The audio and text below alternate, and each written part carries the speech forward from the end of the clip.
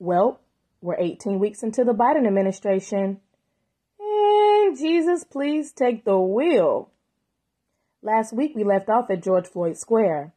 While some of George Floyd's family have traveled to Washington to keep hope alive, George Floyd's sister was not pleased. So my message to the president, get your people in order. Get your people in order. Many others have gathered in Minneapolis for the anniversary death of George Floyd. And although this was supposed to be a moment of remembrance and peace, other people had other plans.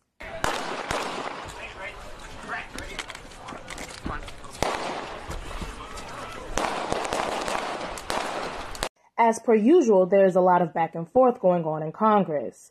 The Senate GOP has asked the House Democrats to revise Joe Biden's economic spending plans and make them more cost-effective.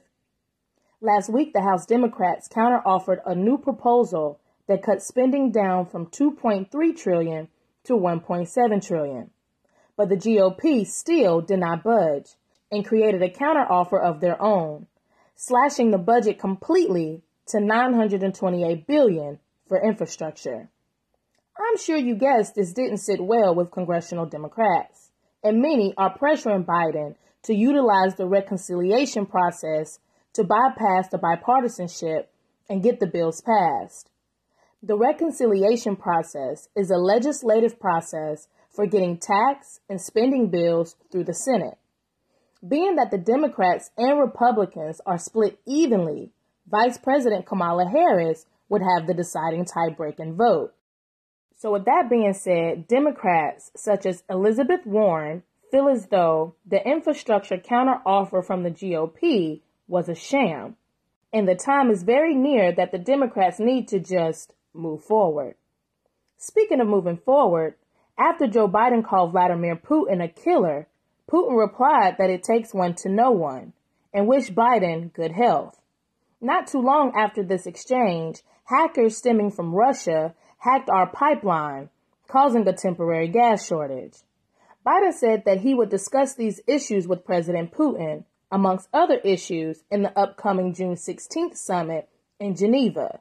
You've seen the statement we put out this morning confirming that President Biden will be meeting with President Putin in Geneva, as you said, on June 16th. The leaders will discuss the full range of pressing issues as we seek to restore predictability and stability to the U.S.-Russia relationship. But Biden assured that the Russian government has nothing to do with it. Well, either Joe Biden is lying or either he is not taking Russia seriously. Because we are 2 weeks out from the meeting between Putin and Biden, and Putin said on Monday that he would send what is described as uncomfortable signals to the United States, and it is beefing up its western border military. So let's recap. Russia is sparking oil wars, hacking our pipelines, wiping out our meat markets, and is now threatening our lives. And Biden is saying, with regard to Russia, I know it concerns some of you, but I made very clear to Putin that we're not going to seek escalation. So in other words, just turn the other cheek and have a beer. Yep, that's the new incentive for getting the jab.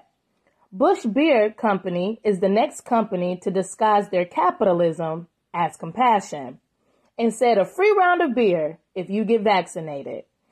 That's right. Get a shot and have a beer. Ah, yes. Go fuck up your liver, but save your immune system. God, where do you have me? Anyway, to assist Biden in his efforts to vaccinate 70% of Americans, including children 12 through 15, by the 4th of July. Biden says, because of that, America's headed into a summer dramatically different from last year's summer. A summer of freedom, a summer of joy, a summer of get-togethers and celebrations. Biden is set to roll out his month of action vaccination tour. And guess who he assigned the southern region to? You guessed it, Kamala Harris.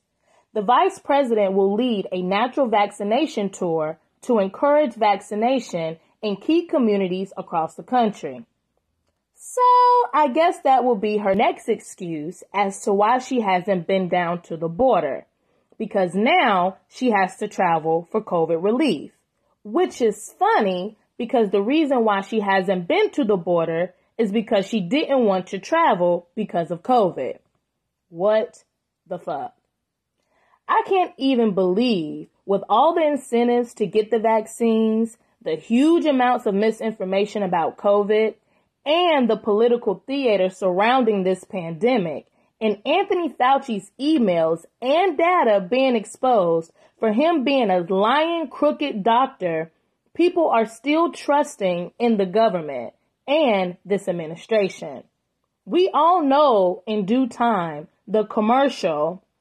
Attention. If you or a loved one was diagnosed with mesothelioma, you may be entitled to financial compensation. And then people are all going to want to sue, which of course leaves the colored community out in the cold, because while everyone else is getting their lawyers in order.